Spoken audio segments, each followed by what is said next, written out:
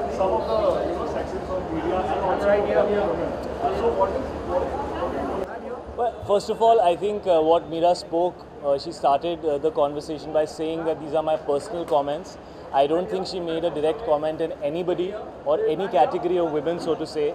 I think she was talking from a very personal standpoint.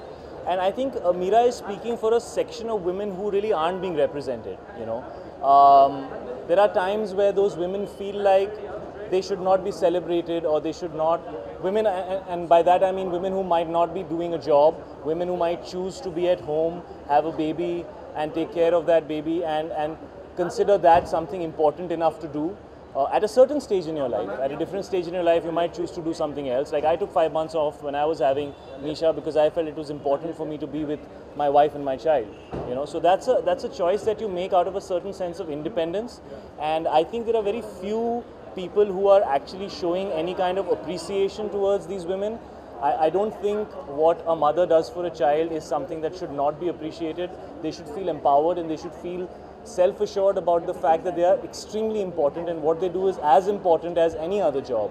I personally feel that I might be today the one who goes to work between me and Mira as husband and wife, but I think what she's doing for Misha is far more important and far more relevant. I really wish I could, but between the two of us, one of us has to go to work, so I happen to be that person. So I think she was speaking from a very positive space. I do understand that everybody has a strong point of view and people can get hurt about things, but I think we're in a time where everybody's getting hurt about everything. So I honestly don't think it makes any sense to try and keep everybody happy. We're also in a time where if anybody who's important or is being given importance says something, a lot of people want to gain importance by saying something against them. So we just live in that kind of a time. I personally went through her entire interview. In fact, I even retweeted it because I felt what she's saying is really relevant. All she's saying is that women should have the right to choose. You want to go to work, men should respect that. You want to stay at home and take care of a child, or you want to stay at home and be a housewife, men should learn to respect housewives as well. Why should only be people who are going and earning money be given respect? There are so many areas which are equally important. I think a home runs only when all those areas are balanced out. And I think that's what she was trying to say. She used the word balance a lot. She always said, I think she spoke about the fact that men and women shouldn't be against each other, they should be working with each other.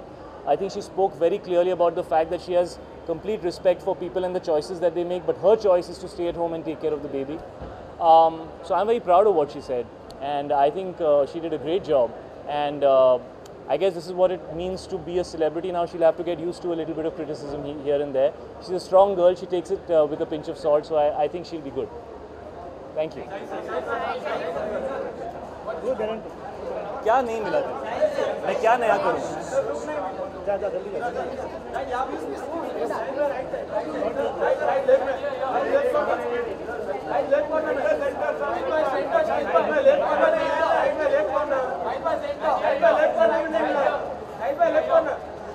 Shahid, can you pose for Naika, please? What do you want me to say? Naika, can you pose for Naika? Pose for Naika. Okay. Yeah.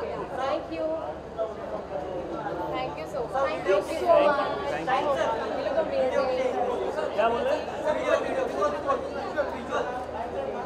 Visual. Visual.